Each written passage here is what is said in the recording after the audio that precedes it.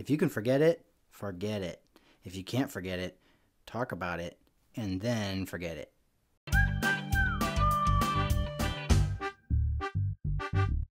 Hey guys, it's me again, Douglas, and today I want to continue our series on 1 Corinthians chapter 13 and what it says about love.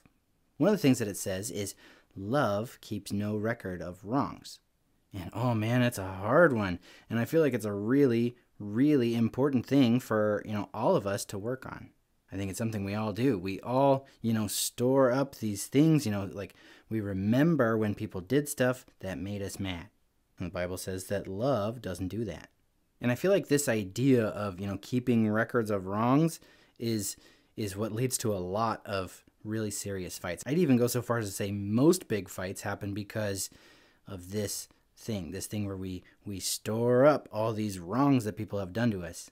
Sometimes I think we feel like so long as we're not fighting, with our friends or with our family, we think, that's a really good relationship. We don't fight, and so we've got a really good relationship. I would argue that you have a really good relationship if you fight right. The other day I got in a really, really big fight with my friend Brandon, and we're really good friends. Brandon is awesome. I love Brandon. But I got in a huge fight with him. I was screaming at him, and he was screaming at me, and we were crying and like pushing each other. It was a big, big fight. And the whole thing started because he stepped on my foot by accident. It was no big deal. He did not hurt me very bad. He didn't mess up my shoe, nothing. He stepped on my foot, and I screamed at him. And I say that it started because he stepped on my foot, but that's not really what started it. It's also not really what the fight was about. I love Brandon, but he is a little bit different. I mean, I'm a little different too, don't get me wrong. But I've never been to Brandon's house. I don't know how they do things there, but Brandon has this weird habit where when we're at lunch at school, first of all, he's really generous with his food, right? Like if he's got a bag of chips, you better believe Brandon is going to be offering chips to the people sitting next to him. Or he'll be like, hey, I've got 3 cookies. You want one? Super generous. Great guy. I love Brandon. But he also does this thing where he will take food off your plate without asking. And I did not even realize how mad that makes me because no one had ever done that. No one has ever reached over onto my plate and taken food off my plate without asking. That has never happened to me in my life before Brandon. And I don't like it. It's not quite like stealing or something, I feel like it's not that big a deal because, he does offer his food too. And so I should just get over it. And so I try to just, not say anything when he takes something off my plate. And I think that if I could, just get over it, I think that probably would be the right thing to do. Just get over it. One of the things it says in 1 Corinthians 13 is it says love is not easily angered, right? So it'd be like, okay, don't get mad about this. Yeah, no big deal. That's what we're supposed to do, right? Well, I think that that's only true if you really can do that, right? If you can let it go, let it go. But I wasn't letting it go. And there was one day at lunch where Brandon took 3 things off my plate in one day. And I didn't say anything, but I was so mad. Every time he took something off my plate, I just got madder and madder and madder.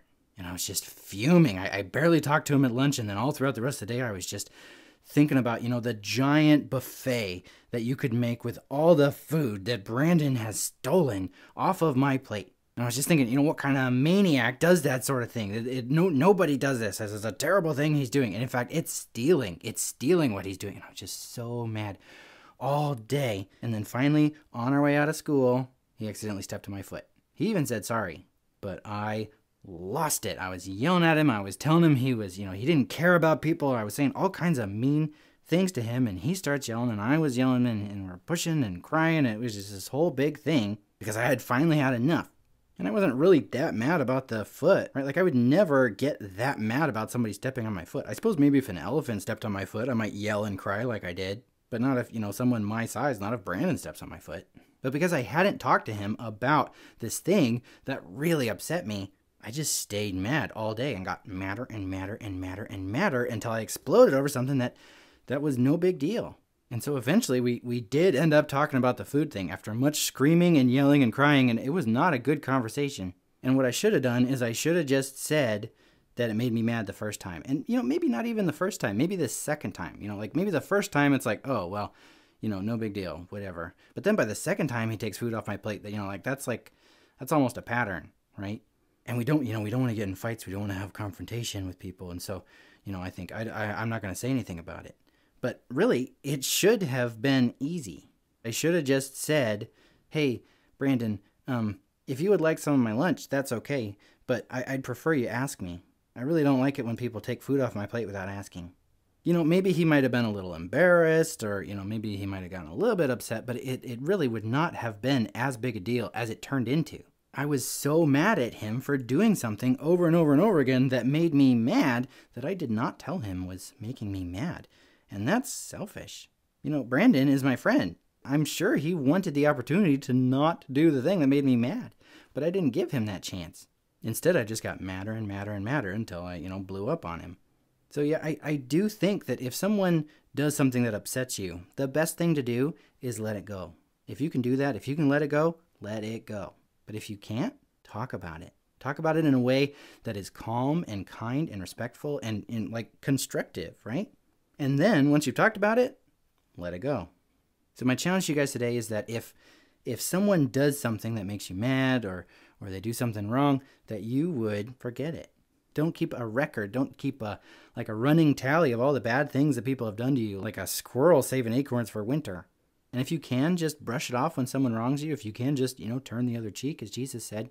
If you can let it go, let it go. But if you can't, talk to them about it. That's what love does. It does not keep a long record of wrongs. Because if you do, eventually you're going to blow up at them about nothing. Love is patient. Love is kind. It does not envy. It does not boast. It is not proud. It is not rude. It is not self-seeking. It is not easily angered. And it keeps no record of wrongs. Hey guys, I hope you liked this video. And man, yeah, have you ever had a time where you just blew up at somebody, you had a giant fight with somebody over something that was no big deal? Yeah, I'll bet that happened because you had a running tally. You had kept a record of all the wrong things that person had done. And then finally it was like, now's the time we're going to fight about this. But if instead you talk about things when they come up, then it really is like no big deal.